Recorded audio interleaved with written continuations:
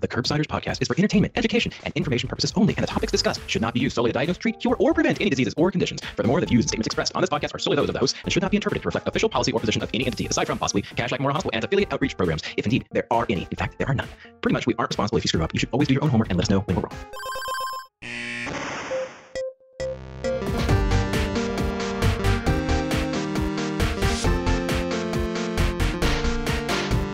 Well, Paul, we're recording, and I don't know how to start the show, so I will just say this is the Curbsiders. I'm Dr. Matthew Watto. This is our recap extravaganza, and if you're watching the video, you can see us. If you're listening to the audio, we have a guest host with us. But first, Paul, it's been quite a year. Will you remind the audience, what have we been doing on this show, or what do we do on this show? In general, thanks for asking, Matt. Great to see you. In general, we are the Internal Medicine Podcast. We use expert interviews to bring you clinical pearls and practice-changing knowledge, but not tonight. Tonight is a special night, and I will not steal our co-host thunder, and I'll let him explain what's going on, but I should at least introduce him. So we are joined by the popular and beloved Chris the Chiu Man Chiu. Dr. Chiu, how are you? I'm great.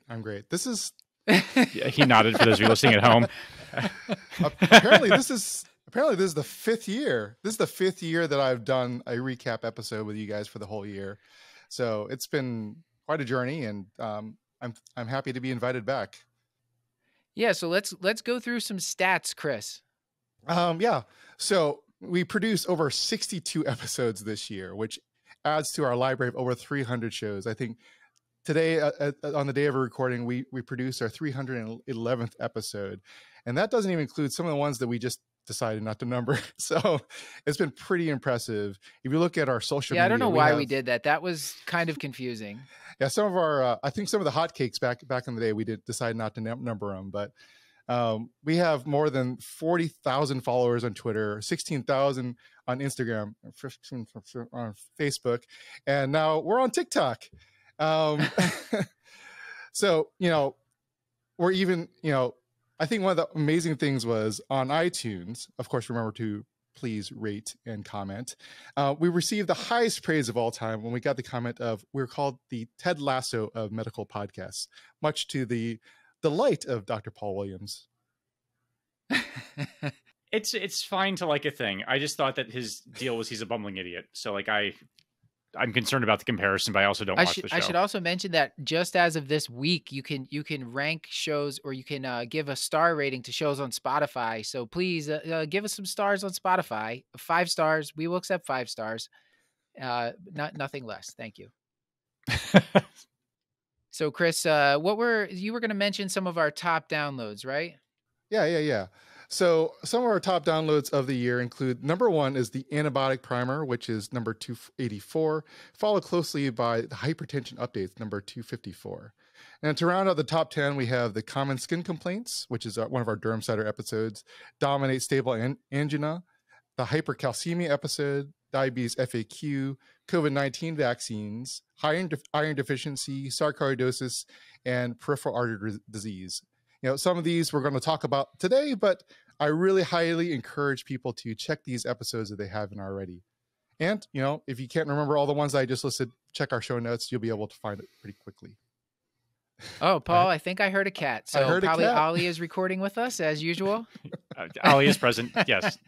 With that, I am excited to hear more from the rest of our team. I will remind the audience that while many of our episodes are available for free CME credit, this episode, because it's the end of the year, we need a little bit of a break. There will not be CME for this one, but a lot of the episodes we're talking about are available for free CME through VCU Health, our great friends at curbsiders.vcuhealth.org. And you can go on there, create an account, and you can claim that for free. So let's start talking about some medicine. And Chris, I believe you were going to start us off with another message from a great Curbsiders team member. That's right. And just to remind people, throughout the year, we developed a whole bunch of new series, including the Tales from the Curbside, which you and Paul have sort of developed, bring, pearls, serve in a repetitious format for us to listen to in the high yield format, as well as we continue the hotcakes episodes. We've went to multiple conferences like SGIM, ACP, still doing live shows. I mean, your 300 number 301, the top pearls from 2021 from Tri-Service ACP, sort of like a sister episode to this one today. So we had lots of pearls that came throughout the entire year, and even new ones will be coming with us with, you know, spinoffs like Curbsiders Teach, you know, what we're doing over on the Curbsiders. And we have this brand new newsletter, the Digest, which we may talk a little bit about. But Garbatelli, she decided that she had a couple of pearls she wanted us to listen to. So I'm going to play those right now.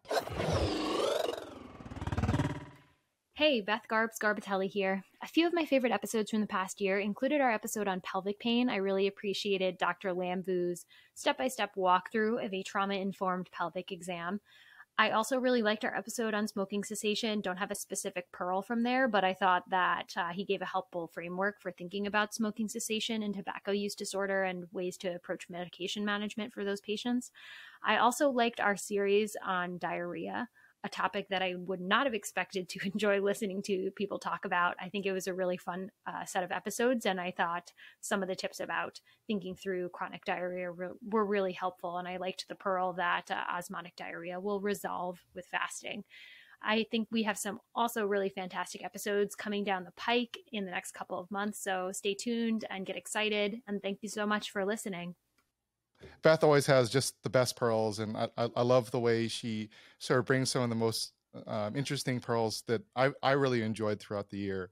And in fact, the number 311 just came out this morning, so you know I really enjoyed hearing about the pelvic exam and pelvic pain, and the way she talked about trauma-informed pelvic exam I thought was really interesting, because one of the things that came up in the episode that came out today was talking about talking to the patient that they may not even need, well, they may not submit to a pelvic exam right now. And I thought that was sort of an interesting thing that I didn't really think about. It's like someone shows up with pelvic pain, you would expect to have to do your exam right now, but maybe that's not something they want. So I thought that was a really great pearl from today's episode. I'm in the process of re-listening to that episode. The big things she said about the trauma-informed exam are the patient needs control and they need trust. So you need to provide them with both of those things, and definitely listen to that because she really talks through a great framework for the approach to chronic pelvic pain. Paul, you're our smoking cessation guru on the show, our budding addiction medicine guru. I guess Carolyn is a certified addiction medicine. Yeah, but anyway, out of yeah. the three of us here, I believe you'd be the person. So what did you think about the smoking cessation episode? What were your favorite pearls? Yeah, no, I'm glad that Garbs brought that one up. I think as we transition to our the addiction medicine topics, we like that. I thought that was a great episode, and the pearl that stuck with me the most, though I think they were all gold, is actually using the time to the first cigarette as sort of a measure, a proxy for how dependent on nicotine someone is. So if someone wakes up, first thing they do is reach for a cigarette. So within 30 minutes, that portends probably a higher degree of dependency than someone who can get up, brush their teeth, read the newspaper, drink their cup of coffee, walk the dog, and then smoke a cigarette, unless they're doing those things very quickly. So like I think using that as a way to sort of dose nicotine replacement therapy. So for instance, if someone takes less than a half hour to smoke a cigarette, then maybe doing the higher dose scum, I thought was a really practical and useful tip. And then also all the stuff about the dosing, about how we're probably underdosing nicotine replacement in general. Yeah. And if someone is smoking while on the patch or smoking while using other modalities, it probably just means they're not getting enough nicotine, and you should not give up. You should actually up the dose of the replacement you're doing. I found that entire discussion hugely helpful.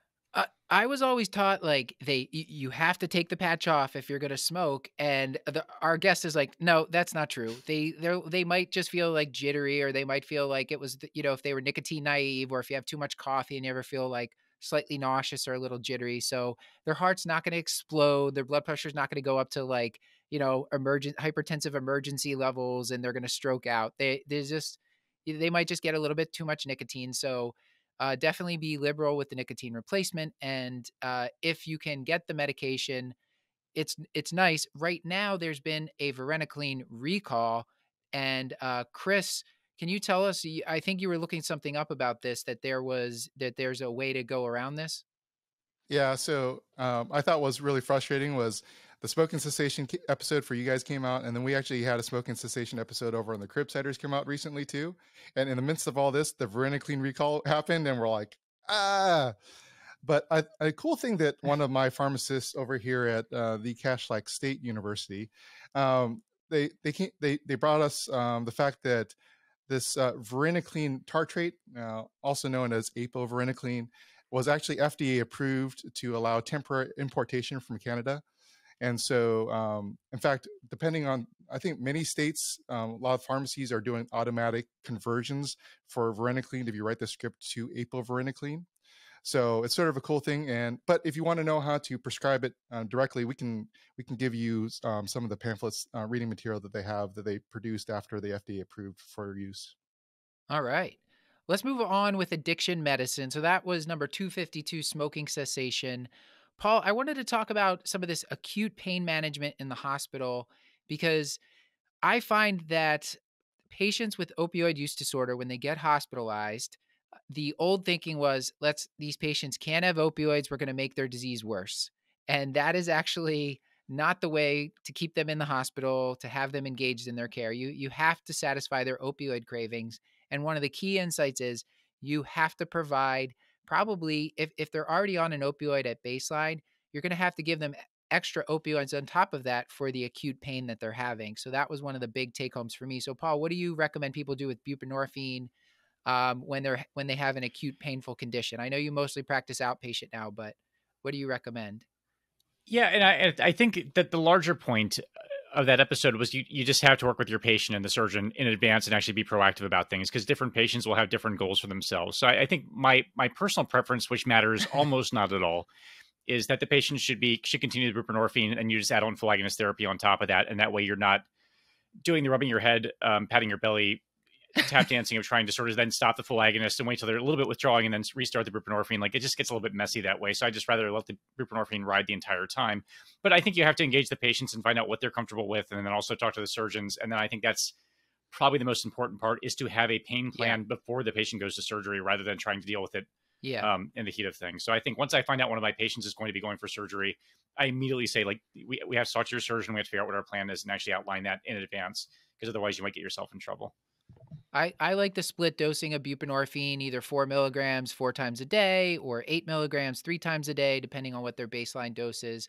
And then when you say full agonist, we're talking hydromorphone, fentanyl, something like that, give an IV or PO on top of it to provide that extra pain relief. And you might have to use bigger doses, because buprenorphine has a very high affinity for the mu opioid receptor. So just wanted to make sure people know that. Don't force the patient to go through a withdrawal period, so they can get back on their buprenorphine after their hospital stay. That's just hard on the patient, and you could still give them adequate pain control even if you continue it. Paul, and then where are we at with the X waivers nowadays? Do people still need to do this like long training and pay a lot of money to get it? No, it's wildly accessible, though. I think some of the requirements may vary from state to state, but it's so, there's such a low barrier to access the X waiver now. I would just encourage everyone to apply. I think there are some trainings that are easily accessible and you can do the full Monty if you really want to. You just don't have to. So depending on the state, I mean, they tried to remove this requirement to do this like 4 or 8 hour. It was an 8-hour training when I did it. So they tried to remove that requirement. Yep. Now you can just apply. You just apply for the X waiver. And at least in my state, Pennsylvania, you can get the X waiver designation on top of your DEA license without having to give proof of the training. So, and Chris, what did you want to say to modify that? Yeah, so I just to clarify for most people, you still need to have an X waiver to prescribe buprenorphine. That hasn't been removed because of the way legislation has, because of the Data 2000 Act. But what they were able to do is remove the requirements to get the X waiver. It's just for clarification. But every state may have some mild changes. Like here in Ohio, where I live, even though you can get your X waiver with just giving your notice of intent, to continue to have your X waiver, you still have to do 8 hours of Category 1 CME every 2 years. So every state may be different. So make sure you talk to someone who's knowledgeable in your state about using X waivers. But I think they were able to really decrease that ability for us to get that X waiver. I think it's been a great thing. Let's move on. Actually, before we move on, Paul, did you have any other addiction medicine pearls that you wanted to talk about before we move on? No, I don't think we covered it this year. My brief plug that the medications for alcohol use disorder are easy to prescribe and effective, so please think of those. But I don't think that's necessarily a pick from our show, but just a pick for life and medical practice. Maybe an even bigger teaser that we're, maybe we'll be doing a lot more on addiction medicine in 2022, but stay tuned. We're not ready to announce that yet. So let's talk some nephrology, Paul. I don't have the fancy transitions that maybe, the great Stuart Brigham, who we heard from earlier, would. But Paul, tell me, if I want to pass a kidney stone, I'm going to do my favorite device. This is my way of transitioning, Paul. When I say something ridiculous and then you correct me. So if I want to pass a kidney stone, I should be as tense as possible. Load up on the uppers, lots of caffeine, nicotine patches, all those things, and that'll help me, correct? Yeah, no, it's funny you mentioned that, Matt, because that is, of course, all incorrect. And then I'm surprised you didn't say also just aggressive hydration, yes, like gallons of right. water. So it's a couple of points that were made in terms of actual management of kidney stone. And that's a great episode. So we're talking about episode 298, the management of urinary stone disease. But basically, let's say we've already made the diagnosis, which we talked about in depth, and we're trying to actually manage the patient who's currently experiencing a urinary stone disease. The important thing that you're alluding to is that the patient, probably more than anything else, should be relaxed, which is easier said than done, probably if you're having colically agonal pain. The other thing is that NSAIDs are effective analgesia for these patients if they can tolerate it and they have the right medical profile to be able to do so. And then the other thing that I alluded to is the hydration point. I think I certainly been guilty of this, telling patients, you just drink lots of water until you pass the stone, but that doesn't do anything at all except preferentially pour your circulation into the functioning kidney, or the kidney that does not, the side that does not actually have the stone. So you're not really making any kind of difference at all, except maybe you're making their good kidney work because harder. They have to urinate more frequently. Yeah, exactly right. And making them pee more, which of course is a joy. So all the point being, get the patients to relax, choose NSAIDs preferentially, and then don't have them drinking gallons of water. Just not becoming dehydrated. Then we had a lot of discussion in terms of prevention, which I know there's a lot of points, Matt, that you like specifically in terms of preventing subsequent stones. Yeah, because this was what I was most like. It was always so confusing to me. Like, what do I tell these patients? And he gave us a lot of just general advice for like pretty much any patients with stones. You don't have to know the type. Tell them, like, after they've got through their acute stone, you got to tell them you have to consistently drink water. He used to write a paper script for 96 ounces of water, and you have to be empathetic when you're doing this, because some of these are middle-aged men with BPH, or some of these are people that can't leave their desk, and you're asking someone that it's not logistically easy for them to use the bathroom multiple times a day, but they have to hydrate to the best of their ability. And so that's the key. Low sodium is good. Low animal protein is good. You don't want to be making like extra uric acid. And pairing, if you are going to eat oxalate-rich foods, which are very good tasting foods, Paul, and healthy foods, we don't want people to stop those totally. So they should pair those with dietary sources of calcium. It doesn't necessarily have to be dairy, but that can help bind up the oxalate in the gut, so it's removed in the gut and not in the urine. And then if the person wants to take supplements, you could just tell them, hey, citrus fruits are good. That has extra citrate. And then they could take potassium citrate supplements. And if they have high blood pressure, hydrochlorothiazide can reduce urinary calcium. So that's a good choice. And if they have osteopenia or osteoporosis, low bone density, then bisphosphonates also can help lower stones and urinary calcium. So that's also all that favors prevention. And that's all like general advice that as internists, I think we're more than capable of giving. And you don't have to mess around with these fancy stone panels to tell them like, here's your personalized plan. You could just be more general than that. Yep. And I just to emphasize, the hydration is great for prevention. The hydration is not great for management. And I think that's a key point. Chris, you wanted to mention tamsulosin? Oh, not we don't have to talk about that much. I think one of the things that came up in the episode that you guys talked about was like how useful tamsulosin is. I think there was a lot of discussion, like, definitely tamsulosin is not super useful for those like really, really small stones, less than 4 or 5 millimeters. And then it's sort of as you get up to between the 5 and 10 and greater, obviously, how often are they going to expel the stones? I think the takeaway you guys had from the episode was talking about, well, a lot of urologists will do it because overall, like, the risk is still fairly low in using tamsulosin, even though there are some side effects. But I think there are some randomized control trials versus some meta-analyses that show that may be more useful or less useful. But that was sort of the only thing that I came up with as I was thinking about the episode. That was for the person with the acute stone. In Correct. addition to their relaxation and their NSAIDs, think about tamsulosin. Okay. Well, Paul, next I wanted to talk a little bit about nephrotic syndrome versus GN. And I'm gonna speed through this a little bit. We went really over the illness scripts there a lot, which I thought was really helpful. And Elena made a great infographic that I can include in these show notes. But what I thought was really cool was this anti-PLA2R antibody titer. That was one that I just wasn't familiar with. And these antibodies, you can use them because they're commonly found in patients with idiopathic or primary membranous nephropathy. And potentially, I'm not sure Dr. Toff was honest that, maybe the person's still going to get biopsied, but it can be useful and you don't have to go, if it's positive, you don't have to do as exhaustive of a search for everything. So that's something that people maybe hadn't heard of before. If they're like me, anti-PLA2R antibody titers, you can check those and then you can monitor them. He even mentioned for prognosis and for their response to treatment, the antibody titers, it's one of those things you can track over time as well.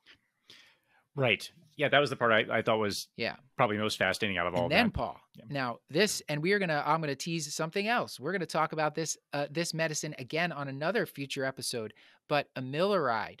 He mentioned that there's this, everyone thinks people get edema because of low albumin with nephrotic syndrome, but in membranous nephropathy, they get better before the albumin gets better. So it's got to be something else. And it seems like there's plasminogen gets activated and then plasmin activates ENaC channels or something like that. But the bottom line is, Paul, amiloride blocks ENaC channels. And maybe that's a great drug for these patients with refractory edema or refractory high blood pressure when you're treating them for nephrotic syndrome. So keep that in your back pocket, audience. And maybe you can just slam dunk and break the backboard next time. People are like, I don't know what to do. I got this patient, nephrotic syndrome, edema, hypertension. Throw on some amiloride and maybe you'll get lucky. So there is a citation. I'm not just making this up. So we will put this in the show notes. But it'd be amazing if you were. Yeah, I'm just spinning a web here, Paul. Just in the pocket of big amiloride. Now, Paul, I wanted to ask you the episode number 308, also with the great Dr. Toff on metabolic alkalosis.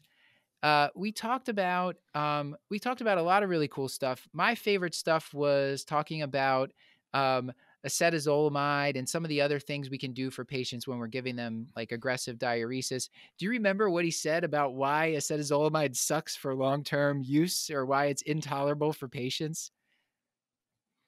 No, you should know better than to set me up with questions like that. I'm going to tell you. I'm going to tell you. Listen to the first time. It's because carbonated beverages taste terrible if you're taking acetazolamide. Oh, I thought you might remember because so your patient wants a beer, it's going to taste terrible. Your patient wants a soda, it's going to taste terrible. So I had never known that before. No, that's great. I'd forgotten about that particular pearl. So the big pearls from that episode for me were about specifically about these patients. If you're a hospitalist and you're treating someone with acute heart failure and you start to see that bicarb climb up, really what you want to do is replace their chloride. That's mainly the reason they're having the metabolic alkalosis more so than volume depletion, which was kind of the classic teaching, which was wrong. So he talked about being really aggressive with potassium chloride, slowly increasing the dose, trying to get the potassium maybe even up to as high as 5. And you can actually monitor their urinary pH, Paul, because when their urinary pH becomes, when they get bicarbonate urea, the pH goes up close towards 8. Then you know that your treatment's working. You know that you've kind of repleted their chloride and now they're starting to pee out bicarb. They've stopped retaining it. So I thought that was super cool. You can use this. This is the year of the urinary pH, by the way. I don't think I'd ever looked at it. And now this year has come up time and time again. And the urinalysis is an actual important measure for a lot of stuff. So if I learned nothing else from 2021 other than to wash your hands off, and it is look at the urinary pH. And he talked about the urine chloride too. With the urine chloride, If you follow the urine chloride's low in a lot of these, a lot of causes of metabolic alkalosis, like the ones where with vomiting, milk alkali, or the patient who's had too much diuretics and the diuretics out of their system, but their chloride is depleted from the diuretic effect. They'll have low urine chloride. So that's another thing you can check if you're unsure of the diagnosis as well. And we can put that figure in the show notes. But I just wanted to mention acetazolamide, just people should know it makes carbonated beverages taste bad, and then be real aggressive with the potassium chloride and follow that urine pH. Wait, Paul, wait. Cardiology. Wait. My favorite pearl from that episode was that there was apparently a Detroit right fielder whose name was alkalosis or something like that. Is that true?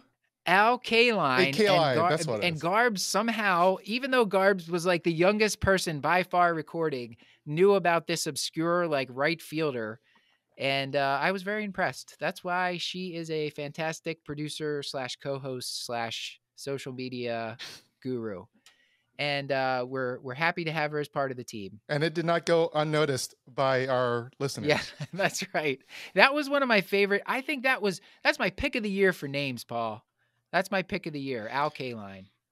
I mean, it's a low bar to clear. Like, so sure. I mean, why not? All right, now usually it's like Chester E. Payne or whatever. Well, Paul, so I was going to tell you a little bit about my practice for peripheral arterial disease. This was number 260. We talked with a great cardiologist, great friend of ours from training, Paul, Dr. Vlad Lochter. And Paul, just tell me if I'm doing this wrong. So whenever I suspect peripheral arterial disease, people are going right for angiography because I want to know, they're definitely going to need stenting, and ABI's worthless. Is that correct? Great stuff. Just adult learning theory in action. Yeah, no, so obviously all wrong. This episode, I found it really helpful. I'm not sure, how you all did in terms of residency training or start training in general, started talking about PAD, but I didn't have a really solid framework to think through before. Like I knew sort of aspirin, statin, risk factor mitigation kind of, but everyone, maybe they saw vascular and I wasn't quite sure. It was all kind of unformed to me. And then after this episode, just having the framework, are we talking about claudication or are we talking about critical limb ischemia? And that using that kind of as your branch point. So critical limb ischemia, meaning, okay, we need to do something urgently, and then claudication, or bread and butter PAD, where we have time to kind of work on things, and this is mostly medically managed unless we can't manage it medically is sort of the branch point. And the conversation, we had lots of good conversations about how to make the diagnosis, but specifically ABIs are obviously the way that you do it. But then the idea of using exercise ABIs, if you have high clinical suspicion, but the ABIs are come back, quote unquote normal, that's a great way to kind of confirm or refute that possibility. And then a lot of the other, like the management tips I found very helpful, like just in terms of having patients exercise and this idea of ischemic preconditioning, where you basically have patients walk until they have pain and then they can stop and rest, then walk again. And basically what you're doing is you're conditioning their body to form collaterals and actually improve circulation overall. So I thought some of the practical management tips were super helpful. And then all that stuff, and the patients are still having refractory claudication, or if they have critical limb ischemia, which is defined by rest claudication or arterial ulcers, then those patients, you can go to vascular surgery or your favorite interventionalist to do whatever it is that they do with stents and pipe cleaners, I think. Yeah. Back to the ABIs, Paul. I thought it was just super cool because I never understood the treadmill thing, but it's just like putting someone on a stress test. It's like you're just trying to induce ischemia essentially. Yep. Which the treadmill ABI will do. And then the other thing we talked about is toe pressures. So if people have an ABI that's like 1.4 or something like that, then that suggests heavily calcified arteries. These large arteries in the legs can get heavily calcified, but in the toes, that doesn't seem to happen. They don't build up that like heavy amount of calcium. So you can get a toe pressure, and the toe pressure can clinch the diagnosis if they have those really calcified arteries. So think about doing that. And I love it. I've now I'm counseling my patients with PAD. You don't need to rush right to surgery. You don't have ulcers. You're not having rest pain, and we can get you on this walking program. We'll aggressively treat all your risk factors, and hopefully we can keep you out of the OR. I really like the practical tips as well. One thing I was thinking about is like, I was trying to figure in my head, how do you do treadmill ABIs? Because I know how to do regular ABIs, and usually the patient's like laying on a bed or a gurney while you do them. I was just trying to like, how do I do like the dorsal pedis Dopplers while they're like running on a treadmill? Do you guys know? I have no idea. I think it's like as soon as they stop. I think you exercise them until they get the pain, and then you and then you take the pressures. I'm pretty sure. But so step one, I place the order to send them to the vascular lab, and then step two, I await those lab results. Is sort of my practical tip. All right, let's go on to number 307. One of my favorite titled episodes, which I actually came up with. So I'm being very self congratulatory, Paul. But this spooky tofurkey cakes, and actually, Paul, I will say I came up with it, but I feel like Sarah Phoebe Roberts incepted this idea. I feel like this was Inception. 100%. Yeah, this was a name that she surely would have come up with, and unfortunately, she wasn't able to record with us for this. But she comes up with really the great themes for our hotcakes episodes. We had a great candy corn discussion 2 years ago, Paul. That is still just, she said it. Just haunts you to this day. It tastes like melted down fingernails, but she loves it anyway. I mean, what a great line. So anyway, spooky tofurkey cakes. This was a hit episode. We talked Which we'll talk about later. We talked about SGLT2s for HFpEF, which was that was part of the big news of this year, that the Emperor Preserved, had finally come out, and like with Emperor Reduced, patients with heart failure with preserved ejection fraction, now we also have evidence that they also can benefit from SGLT2s. It did seem that the patients that had this like EF over 40, but in the 40 to 50 range, were the ones that benefited most, which is not surprising. Oh, are you saying HFpEF? HFpEF, Is that what yes, yes, Paul. Is it HFpEF? Is that what we're calling it? I know you love. Sorry. I know you love all Carry these new cardiac acronyms that weren't around when we were in residency not that long ago. Yes, so both for HFpEF, HFpEF, and HFrEF, Paul. Now SGLT2s are an option to reduce heart failure hospitalizations, and also seems to work for decreasing the rate of renal decline. And Paul, the DELIVER trial with dapagliflozin is trying to look at this as well for HFpEF, and I think this is going to be a class effect, but we'll find out. Any comments on that one? No, I mean, this is the year of the Flozin. Like so it's the year in pH and Flozin, and I think we talked about them in a number of situations, but it's exciting. Like, it's especially exciting to have something for HFpEF specifically, or even if we're in I can't even do it anymore, but like that, we were so without any kind of medications that have evidence behind them. So to have something that has at least a signal that we might actually be able to help patients with a particular phenotype of heart failure is deeply exciting. Yeah, agreed. Agree 100%. I want to talk next about some pulmonary topics, Paul. And would you start us off? Number 256, we talked about sarcoidosis, which is, this is one that I really did not feel comfortable with, but I felt we got a lot of just practical advice how we can partner as a primary care with the folks with this multidisciplinary team that they talked about that's going to help take care of these patients. But what was your favorite pearl or pearls from this episode?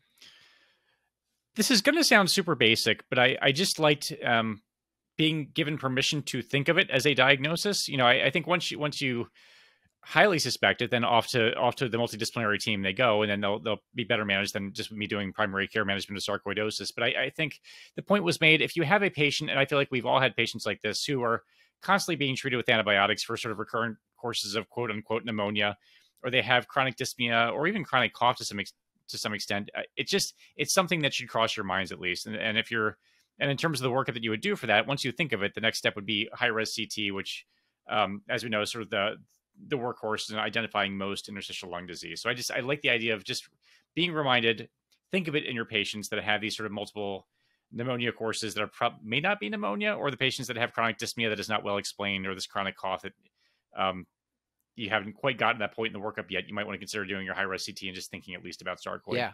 What did you like? I think outside of a test, I forget to think of sarcoidosis, but Chris is setting me up here. I think he's setting me up here, Chris. So Paul, I'm going to use my favorite device again. And Chris is suggesting ACE levels, those are super helpful and probably the way we should make the diagnosis of sarcoidosis. Is that correct? That would be that would also be incorrect, I believe, unless I'm being walked into a trap, and then also No. I think we'll leave it at that. Yeah. I have the ACE levels is sort of it's in the heyday again back in the days of therapeutic leeches, Watto, when we were residents. I think ACE levels were being used a lot more, but I just don't think they're all that helpful in terms of diagnosis these days. My office mate is a Pulm critical care doctor, and I think every time someone orders an ACE level to try to diagnose sarcoid, he sheds a single tear. Is the joke around the hospital. So yes, ACE levels are not as helpful as everyone ordering them and standardized tests would have you believe. It's kind of like the ureaeosinophils of sarcoidosis, Paul. Well, Chris, do we have? So there's a lot on sarcoidosis. Definitely go back and listen to the episode. Really, two fantastic guests and a fantastic producer, Deb Gorth, put that one together. Fantastic artwork by Edison Jiang, Eddie Jiang. So, Chris, tell us number 306, I believe, right? We're going to hear a pearl from Mad Dog. Yeah, we do. Hey, Curbsiders, Maddie Mad Dog Morgan here. My favorite pearl of the year was from the bronchiectasis video, specifically that you treat MAC with rifabutin, erythromycin, and ethambutol. What I think is interesting is she's apparently watching the video on YouTube and not listening to the episode as a podcast. Yeah. So this episode, our guest was just amazing, hilarious, and really this was a topic that I just did not have a great grasp on at all, much like sarcoidosis. So this was much needed. And thank you to Cyrus Askin and Leah Witt, Dr. Cyrus Askin and Leah Witt, for bringing us this one. And I think one of the things on this, Paul, just talking about the, thinking about the immunodeficiencies that might, that should be in the, I guess, in your differential diagnosis for this one, and just recognizing that like with sarcoid, the person that has been treated multiple courses of antibiotics and keeps having sputum, think about this, getting further imaging of the lungs to look for it.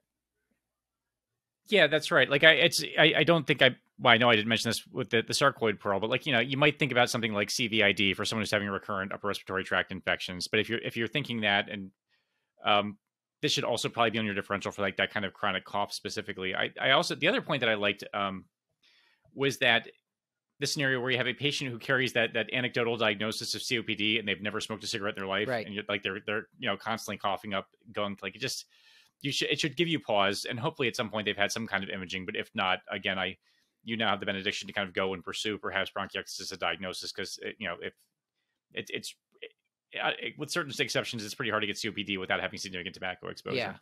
Yeah. And, Maddie's point about the antibiotic therapy, I mean, she did talk to us about patients that are gonna need treatment. And she's like, I think she even went as far as saying, like, I almost can't think of a person that didn't have weight loss that was treated, saying that that's such a key thing. Like they get that sort of pulmonary cachexia syndrome going. So those are the patients that you should really think, like, if you have patients that just like can't put on weight and they have bronchiectasis, that's like when you should think.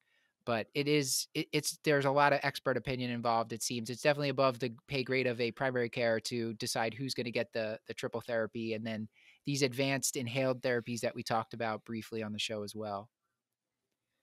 So let's go on. We had an episode on, actually, let me pause for 1 second here.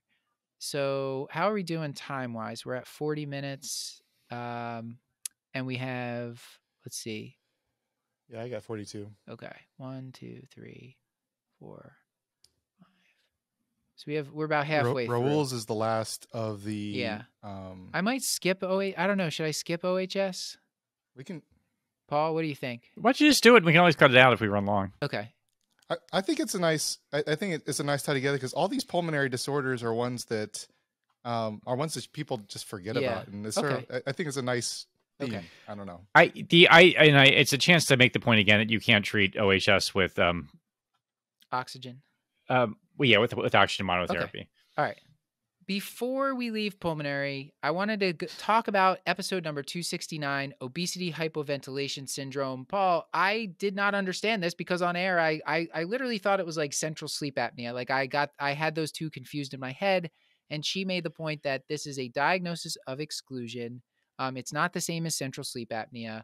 It is, you should think about it in patients who have obesity, who have OSA, who have elevated serum bicarb above 27. Those are some of the patients. And they, they're short of breath with exertion, but they don't have COPD. They don't have heart failure. Some of these other common things that we see. And the workup for this is well within our wheelhouse: an echo, PFTs, a chest x-ray, and just kind of paying attention, like I said, the serum bicarb. Therapy, because almost like 90% of these patients have obstructive sleep apnea. So they're going to get a sleep study. They should probably be treated as CPAP, with CPAP as a primary therapy, unless they're presenting to a hospital with respiratory failure. Those patients are going to get BiPAP from the start. But a lot of these patients can get CPAP, which is another thing that was just totally surprising to me. I always thought OHS, all those people need BiPAP, and that's not true. That's just that was the sampling bias of me working in a hospital and seeing these patients acutely when they present. Right, and seeing acute respiratory failure. Exactly. Yeah. But Paul, what about you? What was your favorite take home? It's, again, I go to all things primary care, but the discussion about weight loss, it's always kind of like, yeah, sure. But in this case, it really is the most important thing you can do. And I remember we're very aggressive in terms of trying to get that done. Like, if I remember correctly, like refers pretty aggressively to bariatric surgery and has conversations about that relatively early on in the course. Cause it's something like was it a 30% weight loss, Matt? Does that sound right? It was like 25 to 30% a lot of weight loss. Yeah. So it's I think I underestimated that, even though it makes sense. It's right there in the name. I just don't think I realized how critical it was and how aggressive to be about it. So I thought that was actually a really helpful point in terms of something that I could do to be helpful for these patients. Paul, so transitioning, the reason I wanted to talk about this is because the traditional weight loss, while I wish it worked really well, it is very hard to lose weight. And if they do lose weight, it's very hard to keep it off. And that's why we're now learning that this is a chronic illness. We need medications. We might need surgery to treat this. So let's talk a little bit about the surgical treatment. We had a great episode number 275. What was your favorite take homes from that one? God, there's so much, it's not, in doing the research for the metabolic surgery episode specifically, like I knew that it had impact on diabetes, say, but I just did not think of it as a potential cure for it. Like, I think the impact that it has on glycemic control is remarkable. And the fact that it can happen immediately post-surgery, suggesting that it's not just the weight loss, but there's other metabolic changes, I found fascinating. In terms of the practical, actionable pearls that I liked a lot, I thought she gave us a lot to talk about in terms of counseling. I think a lot of these patients and physicians, to be honest, or healthcare workers, worry about the perioperative mortality. I think these patients may often have multimorbidity. There may be underlying diabetes. There may be obstructive sleep apnea. So you may worry that their operative risk is high, or too high to at least consider referral. And it turns out that actually this is a very low mortality rate for a procedure. And you can counsel the patients that is a safe and effective surgery for what they're going in for. And it's comparable or probably safer than a lot of other potential operations that they may undergo. So I think just being able to talk to the safety of the procedure, because I think that's a concern that comes up a lot, was actually something I found very helpful. And then there is evidence that life expectancy is improved. Also, just there's also, if you were just to compare them to patients who are just getting like the usual care for for obesity versus surgery, there's a mortality benefit as well. So patients can live longer with this. And then, my favorite, just straight up practical pearl that I had to go back and like audit my practice, Paul, is this extended release medication thing. You shouldn't be giving extended release meds to patients who have had their anatomy changed by a gastric bypass surgery, because the absorption timing is going to be all off. So you should really use immediately release medications. And I think that's really important. Yeah, a lot of the post-op care stuff, especially after they've been discharged from bariatric surgery, say they're 5 years out and there's been no complications, in terms of just not forgetting to check in on labs and monitoring for micronutrient deficiencies and that kind of stuff. It's good. It was nice to be reminded of that and kind of given some concrete guidance in terms of professional guidelines. For that stuff. Yeah. So the ACE guidelines, it's a bunch of multi-society guidelines. ACE, I believe, is the headliner from 2020. We can link to those. Definitely check them out. Really practical. They tell you all sorts of like what tests to check, how often to check them, as far as vitamin levels and things, and how to supplement. So really useful practical guidelines. But Matt, in terms of management, so correct me if I'm wrong. What I'm hearing you say is that there is absolutely no hope for medication management. In fact, everything that we have is an abysmal failure. And in fact, there's actually nothing new or exciting on the horizon in terms of transition. Medications for weight loss. Yes, thank you. Yeah. Am I correct in assuming that? You're incorrect, Paul. So on number 264, this was a hotcakes episode. We talked about semaglutide, 2.4 milligrams weekly plus usual care. It achieved almost a 15% weight loss. That was average weight loss, so some more, some less, at 68 weeks versus only a 2.5% weight loss with usual care plus placebo. So this is an injectable medication. It is, I will talk about the practical aspects of this. It's still pretty hard to get for patients who don't have diabetes, and you have to start it. It's like 0.25 milligrams weekly for the first month. And then you gradually go up by like 0.25 milligrams every so often, like every month or so. And this is a high dose of the medication. Some of the reading that I found after we talked about this on Hotcakes said that if you stop, it seems like when you stop the GLP-1 agonist, that some of the weight loss effects go away, unfortunately. So this might have to be a chronic, like long-term therapy. And then the other thing was that one of the studies, Rubino et al. 2021, they found that the reduction in A1C with semaglutide at the 1 milligram dose was similar to the 2.4 milligram dose, but the weight loss was higher with the 2.4 milligram versus the 1 milligram dose. So pushing that dose up seems to help the weight loss more so than the A1C reduction, which I thought was useful. I hadn't heard that before. I wonder if that's from the GI effects or. Yeah, I don't know, but these medicines are super cool. My personal feeling, Paul, is that we have, like with addiction medicine, I feel like obesity medicine is a similar thing where there's like sort of this like stigma, and we're not making the medications that can really help these people or the services that can help these people widely available. And we as internists need to step up and be like, we are experts in obesity medicine. We are experts in addiction medicine. These are primary care things that we should do.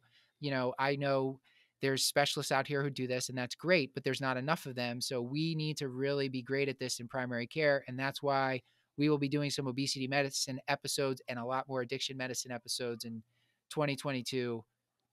I'm getting too worked up, Paul. I'm not screaming. I'm not screaming, but I'm getting too worked up. Chris, what were you going to say?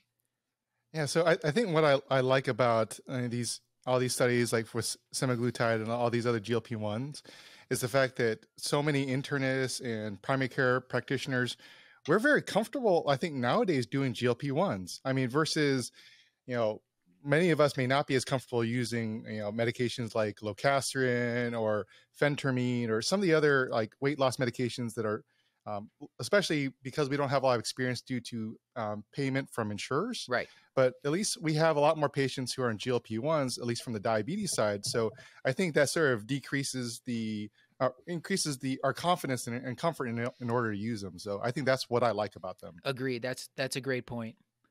We should talk a little bit about, we'll leave obesity medicine, and we should talk about gastroenterology. I believe we have a message from the great Dr. Rahul Ganatra. There's Ollie again. Did Ollie just scratch you, Paul? He's just tearing my leg to shreds. Yeah. Please keep this in, Claire. Come on, bud. Hi, everyone. This is Rahul Ganatra, and I'm the critical appraisal correspondent for the Curbsiders. 2021 has had more pearls than an oyster farm, but one of my absolute favorites this year came from episode 293, The Best of Liver Tests with Dr. Elliot Tapper. He taught me that in the workup of transient transaminase elevations, you should think about choledocholithiasis with small stones that have either passed or are acting like a ball valve and causing transient obstruction in the duct. You can check for this by repeating a set of liver enzymes when a patient has pain. If the AST and ALT are elevated when the patient has pain, but normal when they are feeling well, that is a very nice clinical diagnosis of choledocholithiasis that can be confirmed with imaging and fixed with an endoscope. This, Paul, this was just one of my favorite episodes of the year, I just have to say, because this is primary care, elevated alk phos, isolated, elevated chronic AST, ALT. These are some of the banes of our existence in primary care. And I just feel so much more comfortable with it after all these wonderful pearls from Dr. Tapper. And just such a joy. We even did a second episode where you and I tried to like synthesize all of that as like a triple distilled version. But I recommend people listen to the full on. And it was like as long as the episode itself, because it was just pure gold. We just basically repeated everything that he said, except he said it better. Like, in fact, if I remember correctly, he used ball valve as a verb, which I also thought was just super duper cool. Yeah. Like there's none better. Yeah. All right. Well, speaking of another great guest in the area of gastroenterology, Dr. Iris Wang. So number 266, we talked with her, and I think it was a double parter, Paul, diarrhea disemboweled, but the acute diarrhea specifically, I think you had a point you wanted to make. Yeah, we've talked about this before. Great. But just as a reminder to the listeners at home, that our talk with Dr. Wang about diarrhea was actually one recording split up into two parts. So we were talking about diarrhea for like 3 solid hours. It was just a marathon discussion about diarrhea. But yes, for acute diarrhea, I feel like this comes up all the time in outpatient clinic for urgent care visits in terms of when do we do microbiologic testing? Like who warrants it? What are we actually looking for? Who do we worry about? Who do we not? And so she gave us fairly clear guidelines that were actually, I think, based on a couple of guidelines. I think a synthesis of IDSA and then also American College of Gastroenterology. But basically, you want to do the microbiologic assessment, so things like culture and testing for C. diff and the ovin parasites. For patients with dysentery, and that meaning specifically bloody stools, which was a point that I don't know that I differentiated before. If the patient has moderate or severe diarrhea, and I'm still not entirely sure how to define that. Matt, maybe you'll remind me. If they're at increased risk of spread. So if they're a healthcare worker or if they work in a food service field or along those lines, those patients probably should be tested sooner rather than later just to make sure they're not contaminating the world. If they've been sick for longer than 72 hours, then probably consider testing. And then also if they're immunosuppressed, obviously, then those patients warrant testing. But the person who comes to your office with 2 days of diarrhea after eating at a new Chinese restaurant probably does not warrant microbiologic testing, and they'll probably be okay in 5 to 7 days. But the sustained causes and some of the things that I mentioned here are probably pretty good indications to actually do the testing. Moderate to severe just means that they're having really frequent, like more than 5 episodes a day, and if they're being hospitalized for it, I think they automatically qualify as moderate to severe. Sure, I would hope so. I'm sure there's like a more precise definition, but that's kind of how I would define it. And I will just say, I find the testing for acute diarrhea very, very low yield because usually it tapers off within the first like 3 or 4 days. And by the day the person decides to come in, it's like peaked and they're already getting better by the time you see them the next morning. Well, if you're Yep. privileged enough to be an attending rounding at like 10 a.m. the next day after the night admitting team has made them feel better already. Paul, another episode in the category of gastroenterology, number 300, our friend Dr. Amy Oxentenko. My gosh, Paul, this was incredible. So this was all new territory to me, almost all new territory to me. I know we kind of like touched on celiac before on the food allergy show, but this was just, there's so much to it. I had no idea. And so what I would say about the diagnosis of celiac, which I think is a big thing that we can provide in primary care, is recognizing it. Not every patient is going to have diarrhea and weight loss. They could even be constipated. And so recognize it. Iron deficiency anemia that's unexplained, you should think about it.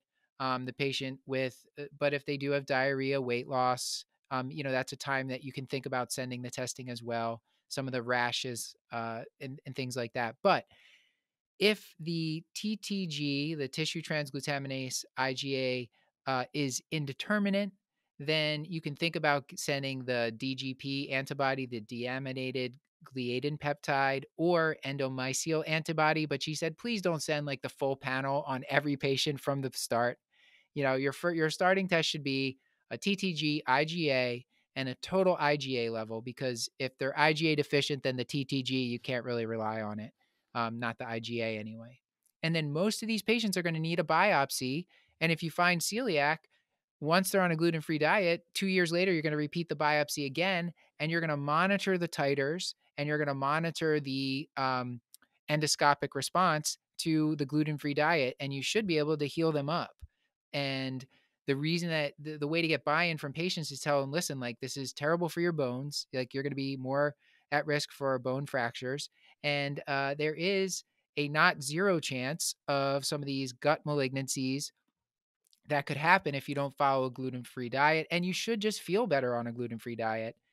And hopefully you get buy-in. It's become a lot easier nowadays to live on a gluten-free diet. Paul, any favorite or any other things you wanted to add?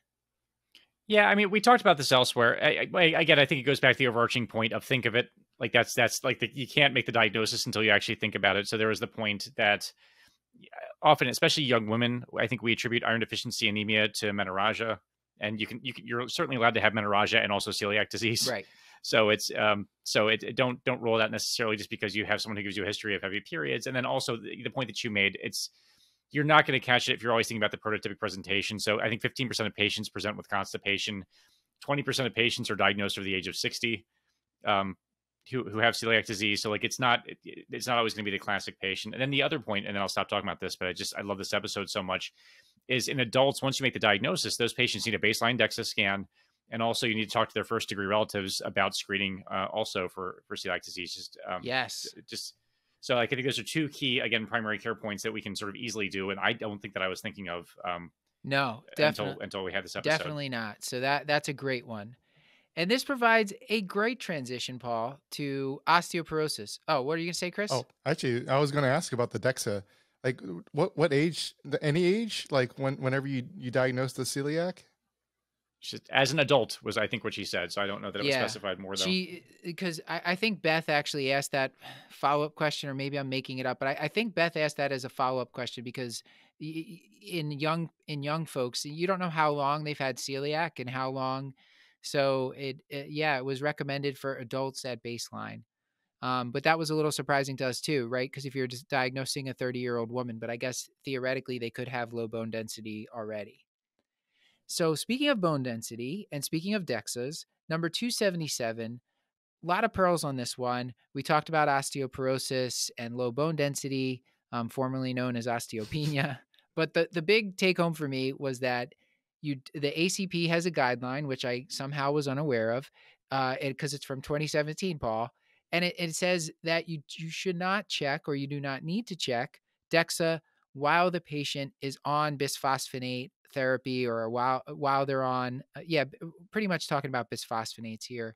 And that if they're on zoledronic acid, you can check after 3 years. If they're on an oral bisphosphonate, you can check after 5 years and see where they're at. Like if they've gotten better, or if they've gotten better, or I guess if it's stable, then you can probably stop at that time and then check like every year or two just to see if they start to fall off again. And if they either fracture or the bone density falls off, then you could put them back on bisphosphonates. But we really, beyond that first 5 years of oral bisphosphonate therapy, we're just like kind of like, what do? We don't know. Right, because there's variability in interpretation, right? So you have to take with a grain of salt the changes in bone density you would see if you would happen to be screening on a yearly basis. And then I think she made the point that ideally you're using the same machine each time that you check too, because they vary from machine to machine. So there's a lot of, it's kind of unnerving how much of it seems kind of subjective. Yeah. Like I know we're calling it objective, but it also seems like there's a lot of variability in terms of the interpretation. So there's no reason to trip yourself up by checking over and over again. You're just going to confuse the issue, it sounds like. And then what the last point I'll make about this one was, Chris, what were you going to say? I was just going to say that, I think most insurance companies won't let you pay. They won't pay for bone density if it's closer than every 2 years either, right? At least that's what I found. That may be the case. I'm not exactly sure, but I usually don't order them that often, so it hasn't been an issue. But yeah, that is a good point, and I think it is a test that the patient has to disrupt their life to go get it, and I think this is great news for patients. Start the medicine, wait 5 years, then check if they're getting the oral bisphosphonate, and then you decide at that point, is this a holiday or are we going to continue with treatment? And just beware. If your patient's taking denosumab, that as soon as they stop those infusions, you got to be careful, because they can really fall off a cliff as far as bone density goes. And if they're a candidate for bisphosphonate, you can put them on a bisphosphonate within 6 months of stopping denosumab, because you want to protect that bone density. And I guess with the pandemic, there's a lot of concern about people missing doses, Paul, which is obviously not great for fractures. Paul, your nemesis, your fake nemesis, because he's a lovely person and a fantastic doctor and educator. Let's not get carried Dr. away. Jeff Like, he's fine, Colburn. but, yeah. This episode, diabetes, FAQ, some frequently asked questions. And what did you have any favorite pearls from this one, or you want me to start? Why don't you lead off and I'll bat clean up, because I'm sure that you have a ton. Yeah. So, the part of what we wanted to get out of this was how can we suss out, is this type 1 or type 2? And, when do we need to test for type 1? And he said, my approach is anyone in their 30s or younger that is presenting with new diabetes, he thought it was worthwhile testing. The antibodies you can send, there's a lot of them. GAD65, beta islet cell, or insulin antibodies are some of the ones you might send. There's definitely more than that you could send. And then even if their BMI is elevated, you can't always, that doesn't always tell you if they're type 1 or type 2. So the BMI is not reliable, probably in both directions. Just because it's low doesn't mean it's not type 2. So another trick that you can have up your sleeve is checking a non-fasting glucose and a C-peptide level, because if the glucose is high, the C-peptide should also be a little bit high. And if you check that and they're both high, okay, that's more consistent with like a type 2 insulin resistance. But if the C-peptide is low, meaning it's inappropriately low, and your glucose is high, then this is probably someone that has type 1 diabetes, or just somebody that is a burned out type 2 that is going to need insulin. And that's not something I was doing. I don't know about you, Paul. No, not consistently.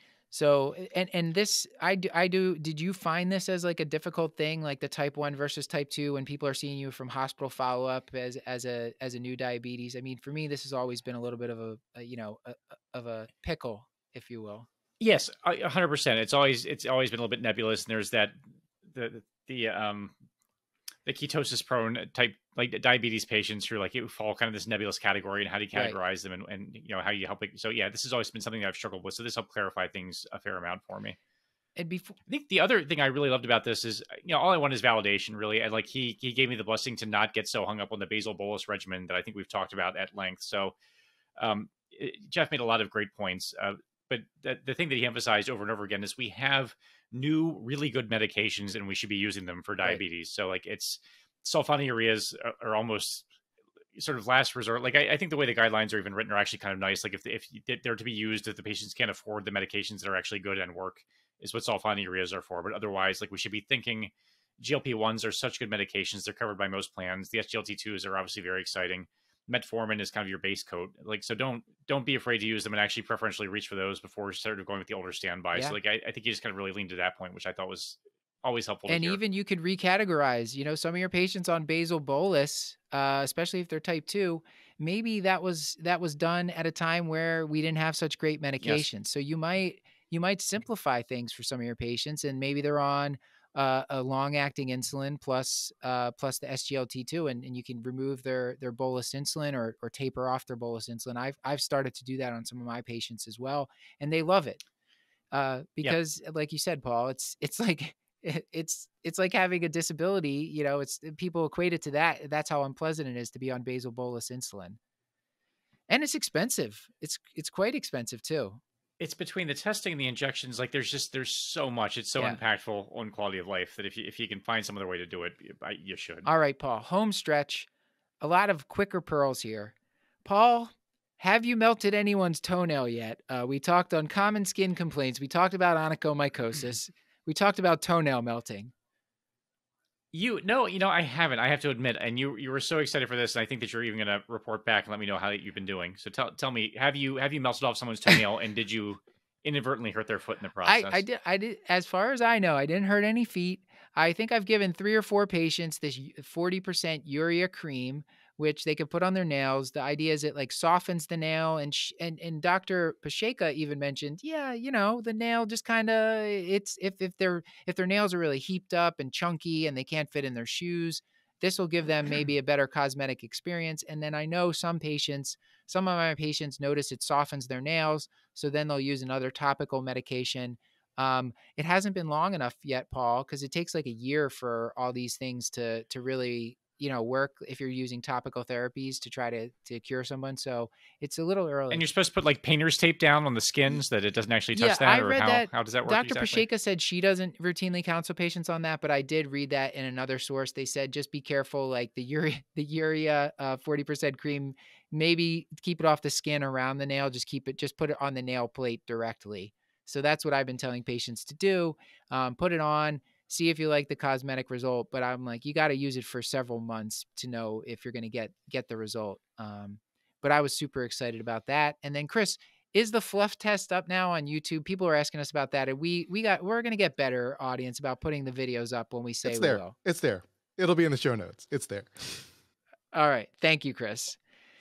Paul, any quick pearls from this one on chronic pruritus, which is another thing that's like in primary care. You get a lot of these patients, especially I tend to see older patients with chronic pruritus.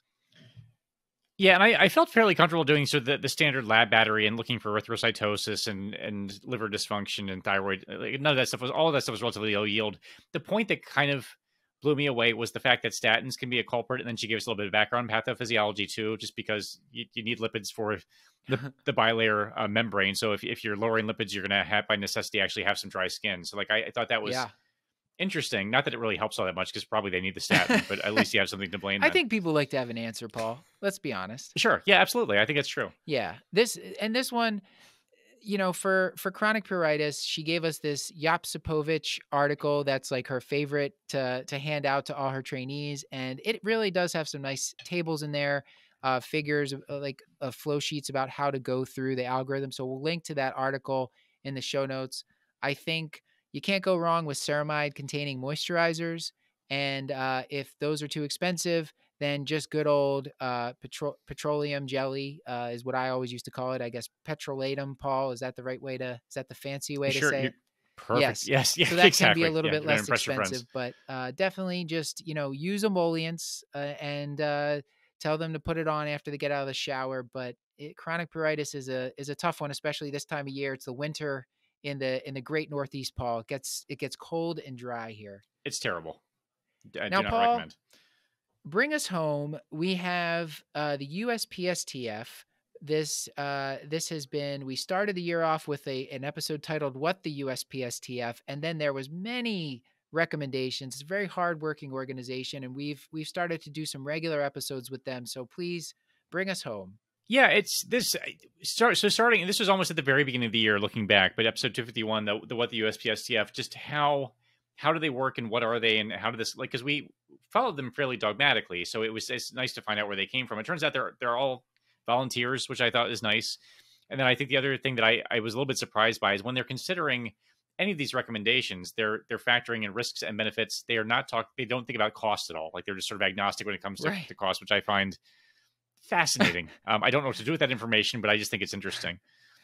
And then now having that in my back pocket, they fired off, I think, was it 27,000 recommendations this year? I want to say they either revised or updated or gave new recommendations. So we'll start with, I think one that has been pretty impactful is also from episode 251 is this hepatitis C screening for patients, for basically all adults, for patients aged 18 to 79, which is an update from the prior recommendation for patients born between 1945 and 1965.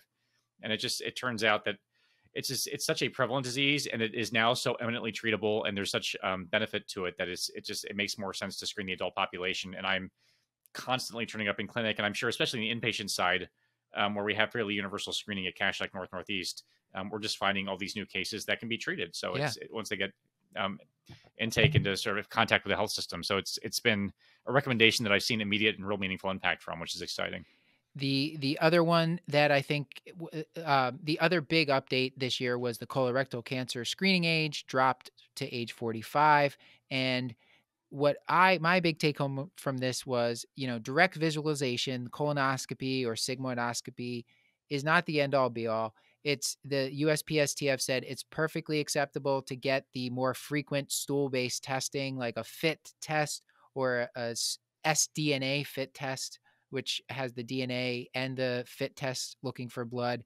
So you can do either of those tests, and hopefully that will increase the number of patients that are getting screened by starting earlier and allowing them to choose either one of these direct visualization tests, which sometimes requires patients to take a day off work, find someone who can drive them home from the colonoscopy. A lot of my patients are opting for the stool-based tests, at least when they're like busy working, and they can always cross back over and get a colonoscopy if they want to, but at least we're screening them in the meantime.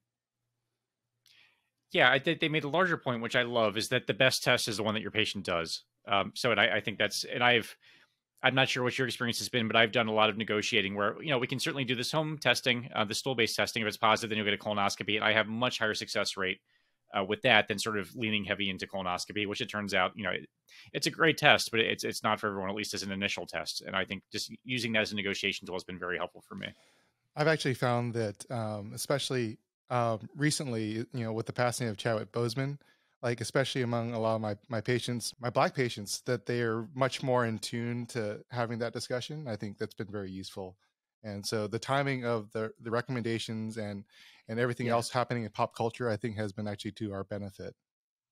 Yeah, I agree. Yeah. I'm not sure if there's a name for that yet, like the Boseman effect or something, but having like a young actor at like the height of his career, who's playing Black Panther, get taken down by colon cancer, and then they drop the age like within a couple months of that. It's made it much easier for me to have the conversation, because now people are aware of colon cancer in that age range because they watch the Marvel movies like we all do.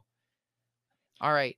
I also think like one of the like just as COVID ebbs and flows, I think with this pandemic existing, patients are much more acutely aware of their own health. So I'm not sure what your experiences have been, but as we come to these valleys where patients are returned to the clinic, I have so many patients being like, okay, I want everything done. All right. Like now I need to get back on track. I want to get my health caught up. And I feel like I'm seeing a fair amount of that. And maybe that's just maybe some degree of projection on my part, but I feel like people are coming back in the clinic after a gap of time, very invested in their health now that there's been this sort of scary disease that's kind of literally in the air.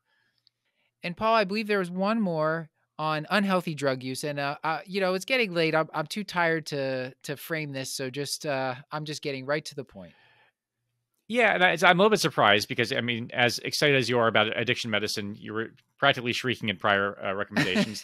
This is just the recommendation is that you should be screening adults for unhealthy drug use, and they don't tell you which specific tool to use, but just to use a validated tool. I think on the episode itself, we actually talked about using the NIDA assessment, which is a very nice and very accessible tool that can be accessed online.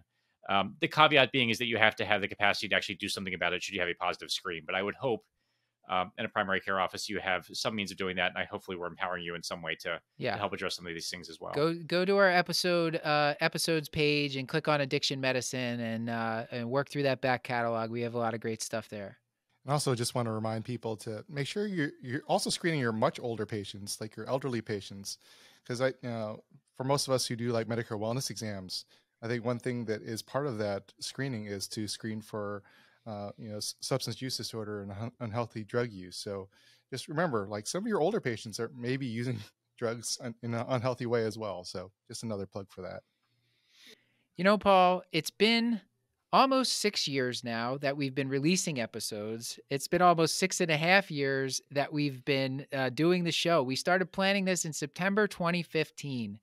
And I cannot believe how literally it's taken us all over the country. And hopefully we will be touring the country again in 2022. If anyone wants to invite us, we'll consider it. Let's see what happens with this whole pandemic nonsense.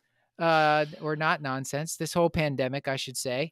But I just wanted to thank the audience. I mean, the reason that we keep doing the show is because it's very helpful to us, but I just feel a lot of, I feel like the audience wants us to keep doing the show. We get such nice emails and comments and positive feedback from the audience that it keeps driving us to do this. And I like to think, Paul, that not only are we benefiting and the audience benefiting, our speakers get to get their message out there, but also I hope down the line that we're changing patient care for the better. And, this has just been an amazing privilege to be doing this. It's been, like I said, I can't believe it. 6.5 years been working on this thing, Paul. What the heck? That's a lot. It's remarkable. And I agree with everything that you said. And you said it very well. Like, I think every so often you'll see on Twitter, like, hey, I listened to this episode and made this specific diagnosis. And like, it's kind of mind blowing. And I made this point before in terms of things that I get out of the show. I agree with everything you said. It's been so great to sort of travel around the country, meet new people. And then I also to keep us current, but I will say, and I've made this point again, but it's just, I can't say it enough, that the team that puts the show together are such an inspiring group of people. Like they're excited about medicine. They're excited about medical education. They are passionate about sort of the mission of those things. And it's kept me inspired during a time that frankly has been sort of emotionally and mentally exhausting. So it's hard to be excited about anything. But yet somehow being surrounded by these people who care so deeply about taking good care of patients and learning and staying current has been, it's endlessly inspirational to me and has made me a better doctor and probably honestly even a better person. So just very grateful to be a part of the show. Yeah, Paul. And this has been, these people are essentially volunteering their time to help us work on the show. And they've been doing this for over 4 years now. They joined us in like September 2017. Crazy. We've been incredible. we've been a family, a team doing this much longer now than we've been doing the actual show. So this is a huge team effort. And so many of our team members have now branched off and now they're running their own shows. Dr. Chris Chiu Man is one of them. And that's just been great to see. Paul, I think we're like the SNL of medical podcasts, aren't we? Except funny. Oh, wow. I think with that, we should get to the outro. Sure. Claire cut all of that out. Centering. This has been another episode of the Curbsiders, bringing you a little knowledge food for your brain hole. Yummy. Pause. But there we go. I was going to let Chris do it. I wasn't sure with the delay when it was going to come in. Listen, we're all on a freight train heading towards death. I don't have time to wait for someone to say yummy at me. Get your show notes at thecurbsiders.com, and while you're there, sign up for our mailing list to get our weekly show notes in your inbox. Plus, twice each month, you'll get our new Curbsiders Digest, recapping the latest practice-changing articles, guidelines, and news in internal medicine. We are committed to providing you, Paul, it's late, with high-value, practice-changing knowledge. And to do that, we really want your feedback. So please subscribe, rate, and review the show on Apple Podcasts or now on Spotify. Or you can send an email to thecurbsiders@gmail.com. We just thanked our team, but a special thanks to our producer for this episode, Chris the Chiu Man, who is also on Facebook. Beth Garbatelli is our executive producer and runs Twitter. Nora Taranto is the editor of the Digest. Maddie Mad Dog Morgan is on Instagram. Tima Karganov does the website. Stuart Brigham composed our theme music. Claire Morgan of Notterly edits our audio. And finally, until next time, I've been Dr. Matthew Frank Watto. And this is Isabel Valdez, physician assistant here at Kashlak, wishing everyone a great holiday season. This has been Maddie Mad Dog Morgan. And this has been Dr. Rahul Ganatra. I would also like to thank all the new and old Curbsider team members, and in no particular order, Jen Watto, Molly Hoagwan, Krishnaskaya, Hannah Abrams, Carolyn Chan, Justin Burke, Sarah Phoebe Roberts, Deb No Nickname Gorth, Cyrus Askin, Avi O'Glasser, Emmy Okamoto, Kate Grant, Meredith Trubit, Edison Yang, Moni Amin, Adaman Barelski, Elena Gibson, Leah Witt, Jeremy Mitnick, Melanie Gandhi, Alyssa Mancini, Jimena I should have looked at all these names before I started doing them. Jimena Nchastegui, Jingy Yang, Jordana Kozubsky, Sheila Brown, Victor Kovac, Wendy Martin, and Alex Chetov. And this has been Chris the Chiu Man Chiu.